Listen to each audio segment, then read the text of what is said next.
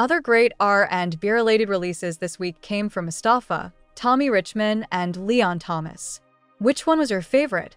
The fall is still bringing us a lot of great new music releases, and our latest R&B season update is here to round up the best of the best the genres related drops had to offer this week.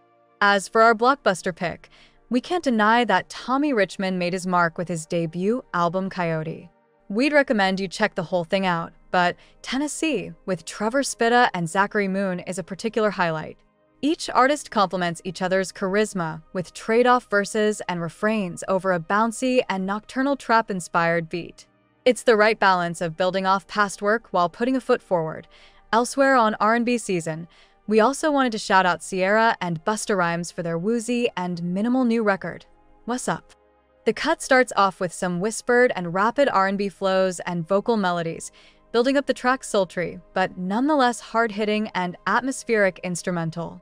Eventually, Busta comes through with his trademark speed, beating the drum pattern into the ground and electrifying the sparse synths and bass. At the end of the day, the song succeeds at its goal to entrance and excite listeners thanks to its balance of speed and vibes. As far as new albums from the R&B world this week, we have to mention Leon Thomas's latest full-length, Mutt. With guests like Masego, Whale, Ty Dolla $ign, Freddie Gibbs, Baby Rose, and Axel Foley, he was able to construct a versatile, lush, and engaging body of work.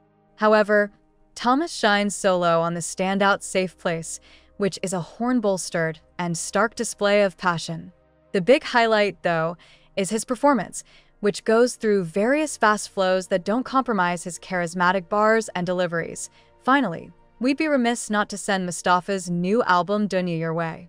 It's a gorgeous, heartfelt, and tender collection of tracks like I'll Go Anywhere that really entice you with their light but resonant instrumentation. Let us know what your favorite R&B season pick was this week, as well as what else we missed down in the comments section below.